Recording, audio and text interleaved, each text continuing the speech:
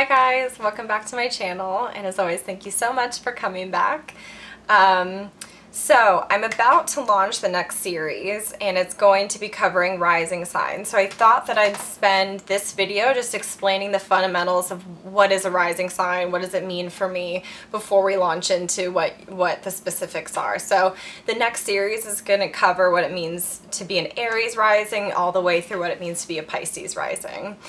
So rising signs are our first impression, they're our mask, they're our coping mechanism, they're sort of the way that other people perceive us, whether it's accurate or not.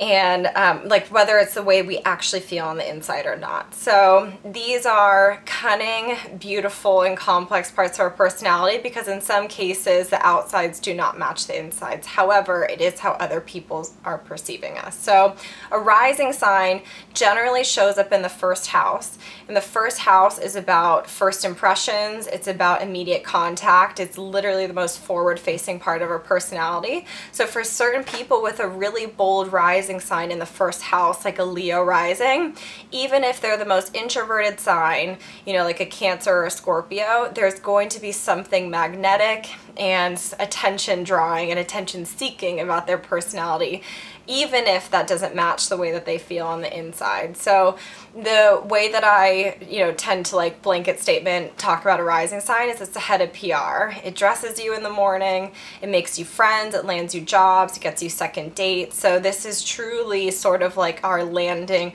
like our contact card, you know what I mean? Like our CV, our resume, how are other people, immediately deciding if they want to talk to us and interact with us. So a rising sign is a coping mechanism. It is the way that we've learned how to navigate the world. The reason you guys have seen this many times in your closest friendships and with your closest family members, so I'm telling you how you've seen it. So think about your best friend in the world, or think about a parent that you're very close with, and think about how they act when they meet someone new, the face that they put on. And so this is the funniest part of anyone's personality because they might put on their people-pleasing side of their personality, someone who's overly kind and overly accommodating when they meet new people, or someone where they're very friendly, but when they meet someone new, they clam up and even seem harsh and even seem a little bit guarded and even rude at times. So rising signs,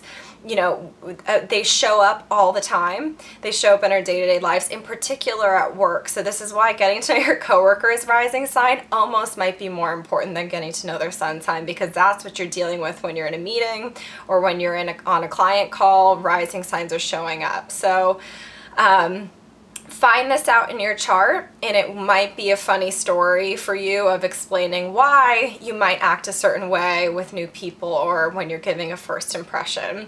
The hard part about this is that there can be total contradictions in someone's chart.